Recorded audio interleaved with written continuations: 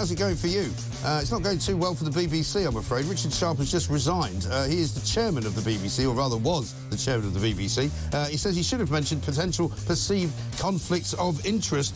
He says, I would like once again to apologise for that oversight, inadvertent though it was, and for the distraction these events have caused the BBC. This is basically the result of an independent inquiry that's been going on for quite some time into the fact that Richard Sharp basically organised a loan for Boris Johnson while he was Prime Minister and didn't declare it to the BBC bods that are supposed to know about these things. And he says there was no evidence found to suggest that he played any part whatsoever in the facilitation, arrangement or financing of a loan for the former Prime Minister. But he says, nevertheless, he's going. He's going to be leaving the job forthwith. We'll have a little clip for you in a moment. We've got lots to talk about this morning, though. Richard Tice is here. We're going to put him up as the next chair of the BBC. I think it's a great idea. I think he could probably slash the expensive organisation at a stroke.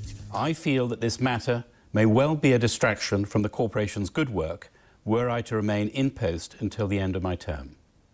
I have, therefore, this morning, resigned as the BBC chair to the Secretary of State and to the board.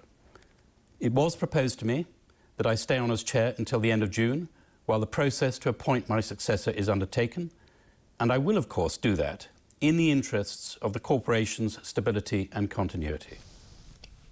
So, Richard Sharp is no more. Richard, very good morning. Unbelievable. I mean, he's got it so wrong all the way through. Yeah. There was a clear conflict of interest. He's been found out. Yeah. Finally, at the very last knocking, he has resigned. And when he resigned, he couldn't even bother to put a tie on. No. I mean, what a shambles the man looked. It is absolutely ludicrous. I mean, he's basically said that he didn't think that he was very much involved. The report by Adam Heppinstall KC said that he was very limited in his involvement with this facilitation of a loan for Boris Johnson. But he says, I wish with the benefit of hindsight that this potential perceived conflict of interest was something I had considered to mention. This is when he was interviewed for the job.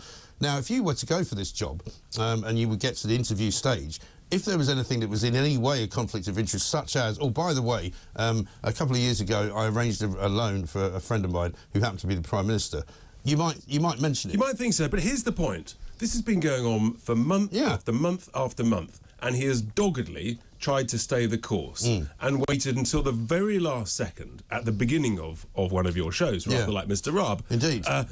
To resign when actually he's finally, in the report, been found out. I mean, it just shows... It shows the lack of integrity of the man that he hung on right to the bitter end.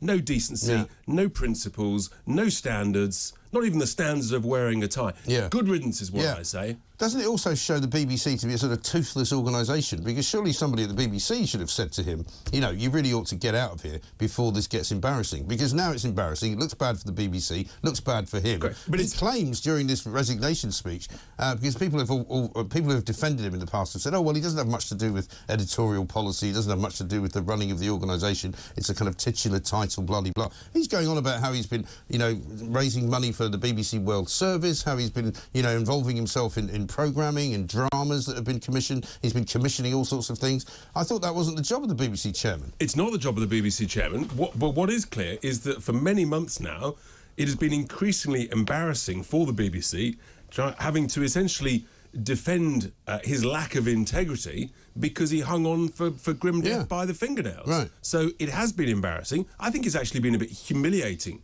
for the BBC. And it's astonishing. It reflects incredibly badly on him. Yeah. It obviously reflects badly on Simon Case, the Cabinet Secretary, who extraordinarily is also clinging on to his job. The fact that he didn't raise this properly at the time, there was a sort of a glancing reference.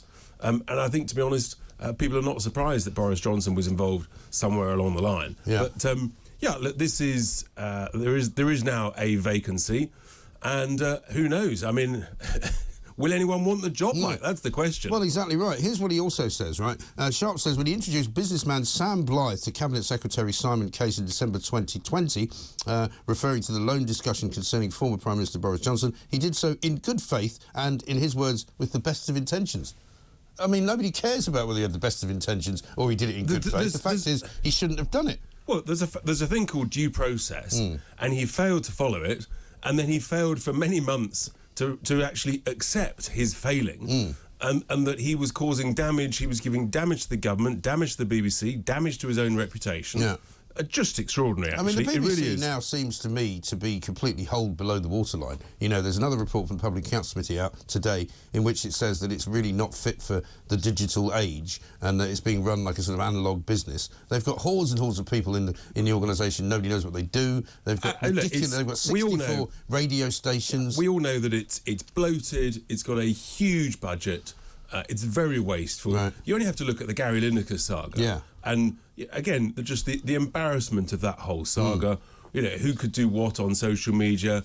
And, of course, the greatest embarrassment of all, that actually Match of the Day viewing figures went up when he was off the show. So why do you need to pay him £1.5 million for doing, one show a week, for heaven's sake? I mean, the whole thing's just... It just stinks of a waste of money. Yeah. And when you see... You always know it when you walk into the reception of a big company. Yeah. And if it's really sort of luxurious and very spacious and the highest quality, you know that amount of waste just permeates through the whole organisation. Yeah. Well, like all public sector bodies, they don't have to account for the money. I was listening to Jeremy Carl's sort of special on the BBC, which went out last night, funnily enough, and it was said that the BBC was effectively set up to spend money. It wasn't set up like anything else in the world, right? It's set up simply to spend money. It doesn't really make any money. It's not meant to. The good news is that all of this is heralding the demise of the licence fee, because I think the mood of the public now is moving towards saying, yes, there are elements of the BBC that does some fantastic stuff, but you want to be able to pick and choose on a shopping list of services in the same way you pick and choose from other entities, where you pick and choose from the likes of TalkTV or possibly from other broadcasters. You pick and choose from Netflix or Amazon. Well, you should be able to pick and choose from the BBC. And then, actually, it's down to the individual. Then they're subject to commercial pressures. Then they'll stop wasting other people's money. Yeah, and the Gary Lineker saga, actually, you could say, probably forced this particular situation to happen because, you know, it was clear during that, as you say, that not only was the Director General powerless to stop Lineker from saying whatever he wanted and doing whatever he wanted and literally calling out a sort of national BBC strike of sports presenters, but so was Richard Sharp's equally powerless to do anything. Yeah, they were all completely powerless because they had allowed a situation where the man was bigger and seemingly more important than the organisation. But the proof came on the day when actually the people said no one is bigger than the organisation, and more people watch Match of the Day without those overpaid presenters than with. And it was a great opportunity to say, do you know what, we're going to reset, fire the lot of them, bring in some young new blood for a fraction of the cost, and we'll generate a new dynamic Match of the Day show where actually you have a bit more football. But of course, it's being said now that not only was Tim Davie incapable of dealing with all of that because he's technically a marketing guy, doesn't know much about editorial judgment, and also was Richard Sharp sort of in the firing line, so he couldn't really come out and make moral judgments about what people were making or what they were doing because he was himself under pressure. And it's sort of not the job of the chairman. I mean, that really was the job of Tim Davie as the Director General, and essentially, you know, he sanctioned and suspended Lineker for the Saturday, but then lost all power because the others essentially sort of went on strike alongside him, and that was that. Right. And you'll be pleased to know that just as they have an opportunity now to start again at the BBC, they've managed to blunder their way through what can only be described as the most ridiculous statement I've only just read. The BBC board has described Richard Sharp as a, quote, person of integrity and a very effective chairman of the BBC. No. What? No. What? I mean, what would you call somebody who doesn't have any integrity? What, a guy that should have revealed something that he didn't reveal, which he's now revealed, and he should have resigned months earlier. He's literally resigned for a lack of integrity. Yes. And for failing to declare because of his lack of integrity. Yeah. And the board of British clowns, called the BBC, have said that he's got integrity. Well, so why has he resigned? It gets better. How about this? We accept and understand Richard's decision to stand down. We want to put on record our thanks to Richard, who has been a valued and respected colleague and a very effective chairman of the BBC. Brilliant.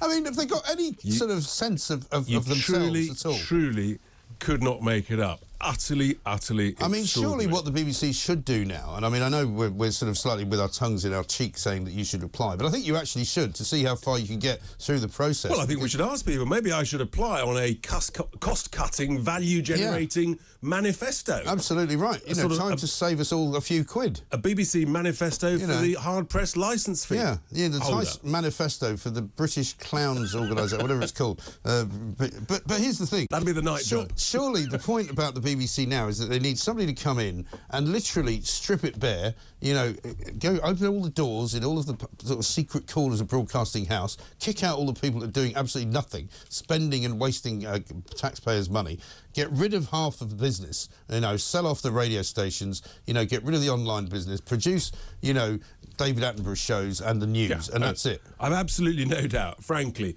that if anybody, any serious manager, successful CEO of a business, if I went in there, I'm quite sure I'd take 20% off the cost pretty rapidly. Right.